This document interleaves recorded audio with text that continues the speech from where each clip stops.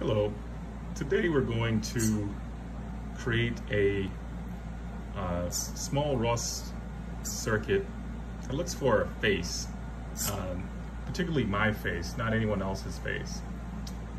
We're going to, once we find it, we're going to move some servos around, using some simple math, nothing complicated here, just to go find a face, find my face, go off and move the camera to that location, keep it there, and then purposefully look away and then find the face again over and over and over again. So here we go, it's the code's running in the background. I'm running Ros2 on a Jetson Xavier. I was running the same thing on a Nano, ran very well on the Nano.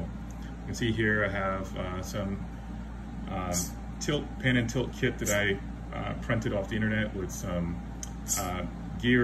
metal geared servos, and I have my camera running. I'm also capturing the audio location. So what I'm trying to do is match the face, where the face is at, to the audio. So if I'm gonna go over here and see what happens here, hopefully, there it is, the camera is trying to find me. It found my face again and it stopped. Then I'm gonna run over here, see if it can find me over here. Let's see. See if it finds me. Oh, yeah, it found me again. Excellent. All right, that's demo 1.